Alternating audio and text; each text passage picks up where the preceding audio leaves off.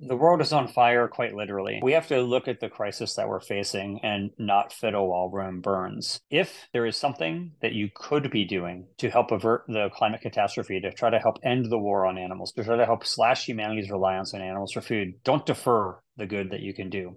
Start today. So that doesn't mean just looking at yourself and what you consume. That's a good place to start. Devote your life. There's lots of ways that you can help get off the sidelines and get onto the field and start playing. Start today. The world needs you.